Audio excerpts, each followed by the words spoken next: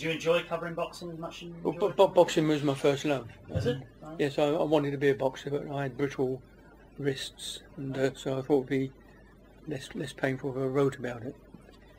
And I went into the world of PR, boxing PR, which makes me quite a fraud.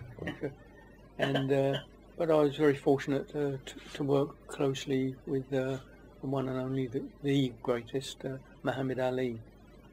And I worked as a publicist for his fights in Europe. And I would say it's the best gig I ever had. Muhammad Ali needed a PR, like Einstein needed a calculator. He was just a born publicist. But Muhammad Ali, the public saw, and the private Muhammad Ali were completely different people. How so?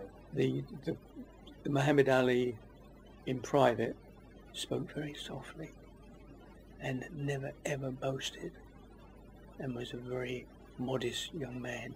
But the man who came out in front of the public, as soon as he saw a camera, man, could he talk. He could talk for the United States. But he was a very generous human being. And I thought that he was going to go into politics and perhaps become the first black president ahead of Obama. But the silly man, he had at least 5 fights too many. He certainly should never gone in the ring with Larry Holmes. And we see what the damage did to him. Yet I've met him since he became ill, and he said, "Don't feel sorry for me." He said, "I had a great life." He said, "And now I'm very pleased with Allah," because he's a very religious, and he's a devout Muslim. But Muhammad Ali, the young boxer, was a wonderful athlete, the most skillful boxer possibly there's ever been. Definitely a great sportsman. Yeah. And he transcended boxing, of course. He was the most famous man in the world, without question. But I'm thinking, as easy jobs go, being PR for Muhammad Ali must be a bit of a doddle, no?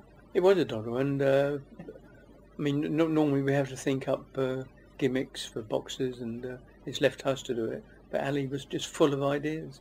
He'd come down from breakfast with a new poem he'd just written, and he did write his own poems. He wasn't a publicist doing that. It was Ali who came up with "It mean more that jive, and he'll fall in 5," and it all came from him.